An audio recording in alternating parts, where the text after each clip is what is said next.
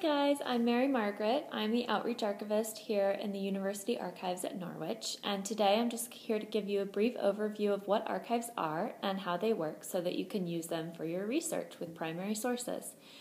So an archives is an institution that's similar to a library, but the key difference is that instead of having books and periodicals that have been published, archives typically have unpublished materials that are unique primary sources you're not going to find anywhere else in another library.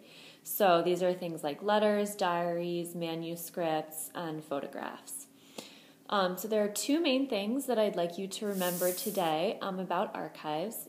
The first thing is that their collections are almost always non-circulating. So that means that you can't check them out with a library card and you can't order them through interlibrary loan. This makes things a little tricky, but it's not impossible to get copies of things. Archivists are happy to work with you, and if you read the rest of this LibGuide, we'll tell you all about how to do that. So number one, collections are non-circulating. The second thing I want you to remember is that archives are organized differently from libraries. So in a library, you'll typically have books organized by subject in a system like the Dewey Decimal System. And in archives, instead of organizing by subject, we organize by creator.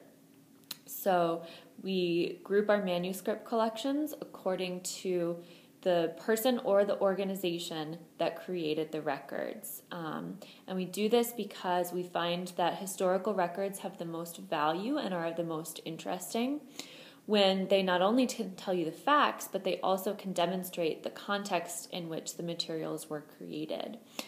So here's an example of that.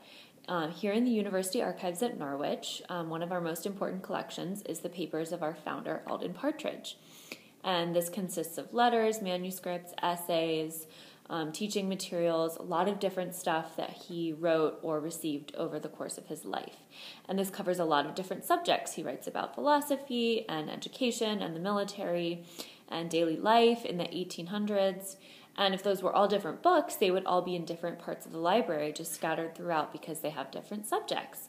But in the archives, because Alden Partridge is the creator of those records, we keep them all together in a unit as a collection. And another thing that's unique about how archives are organized is that we would catalog that entire collection as a unit rather than cataloging each individual document, because there are thousands and thousands of them. So that's a little introduction to how archives work. I hope you'll remember that the collections don't circulate and that they're organized in a unique way that's different from libraries. Good luck with your research.